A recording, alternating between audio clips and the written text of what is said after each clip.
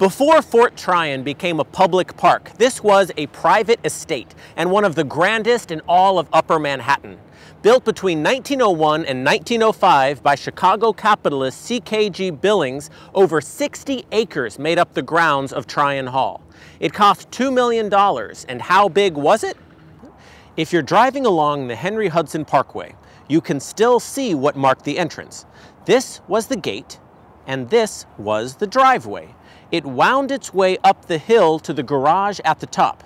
The man had a lot of money, which might explain why he only lived on this grand estate for a few years. In 1909, he sold the property to J.D. Rockefeller Jr. for $1.7 million and moved downtown.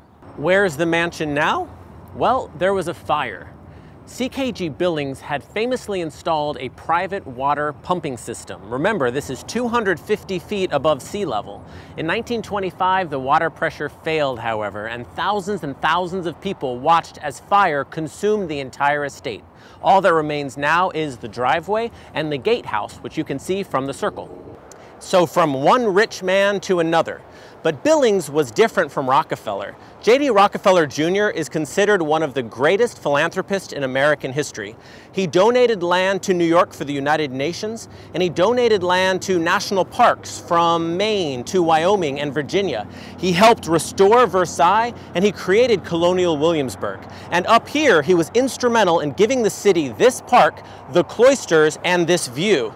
Rockefeller donated this piece of land to the Palisades Interstate Park, preserving the best view from Manhattan. Now to the design of the park. Frederick Law Olmsted designed Central Park, a miserable plot of land that he transformed into a series of landscape paintings. This was designed by his son, Frederick Law Olmsted Jr., and he had the luxury of starting with one of the most scenic locales on the entire island. The park was popular with motorists for its curving drives and spectacular views, and naturally popular with the pedestrians. The recently arrived Jewish immigrants from Germany could use the garden up in the hills for the tradition of spazieren, to stroll slowly, appreciating the scenery while engaged in conversation. For decades after World War II, though, the park became overgrown and dangerous. It was difficult to even make out the river. But in the 80s, a massive renovation, which cost well over $20 million, restored the park to its earlier Olmsted Jr. design. The park now features one of the largest heather gardens on the East Coast, with plants and trees and flowers that bloom at different times. And in June, you're greeted by the amazing Coosa dogwood at the entrance. And be sure to visit the New Leaf Cafe, run by Bette Midler's New York Restoration Project. They have a great brunch, but my favorite time is the early evening when you can sit here under the trees and enjoy a glass of wine.